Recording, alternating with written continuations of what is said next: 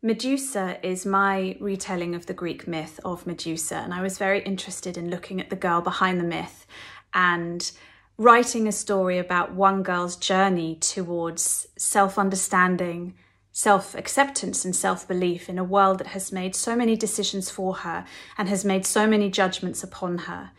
And it's a novel about transformation, but not in the way that the Greek myth has normally transformed Medusa into a monster, but it's examining beauty and consent and what we think is ugly and what we think is beautiful, but also really strongly a sense of self underneath all the clamour of voices.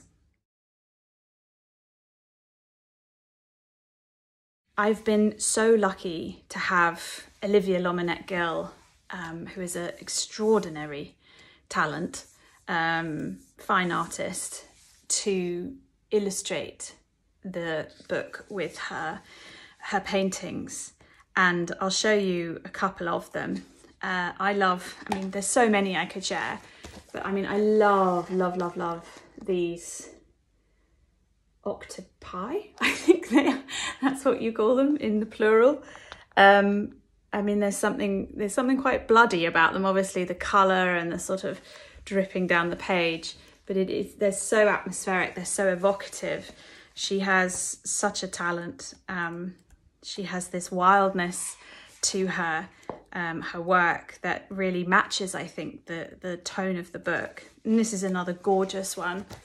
Here is Medusa in her little fishing boat with her beloved dog, Argentus. There he is. And there's Medusa. And these are in the early days of Medusa's life before she gets transformed. And here's just one more.